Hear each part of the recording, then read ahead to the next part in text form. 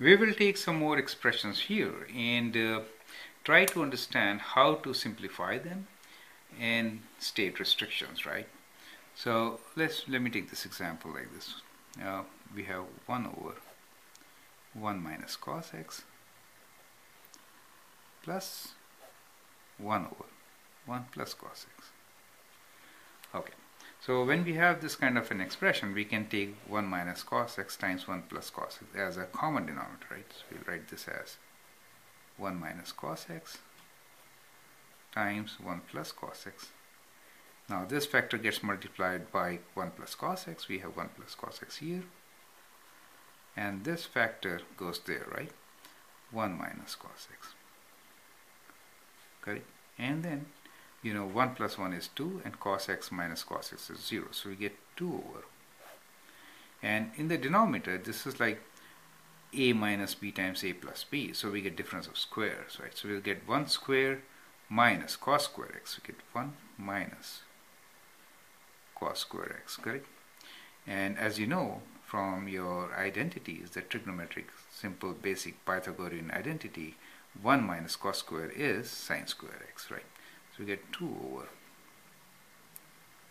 sine square x, correct? So see how we simplified this. So we use Pythagorean identity here, and before that we use a factoring and expanding technique. So this was sum and product, and so it gives difference of square, correct? So here, after all, what are the restrictions? Because the denominator can never be 0. So we should write restriction. So the restrictions are that first thing, cos x cannot be plus minus 1. Is it okay? So we say cos x is not equal to plus minus 1, right? And sin x cannot be 0, correct? And sin x is not equal to 0 because division by 0 is not permitted. Is it okay? So that is how we should be writing our restrictions whenever we do simplification or solution of simplification of rational expressions or solution of rational equations. Okay.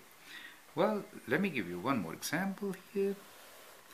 And let's say we have something like sin x over cos x plus cos x over sin x.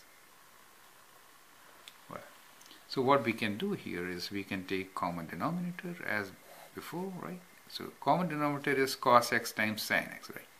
Cos x times sin x, right? And then we cross multiply, because to make it cos x sin x, we have to multiply both by sin x. So we get sin square x plus this one becomes cos square x. These are also applications of using your Pythagorean identities for trigonometry, right? Sin square x plus cos square x is 1, so we can write this as 1 over cos x times sin x. So that is our simplified expression, and reciprocal, if you remember, 1 over cos x is secant x. So we get secant x, and 1 over sin x is cosecant x. Correct? So this boils down to secant x times cosecant x. Here, what are the restrictions? The restrictions are that cos x is not equal to 0 and sin x is not equal to 0. Correct? So these are the restrictions, right? You can try one. I can write basically to write restrictions, right? You can try this. We can give you an expression like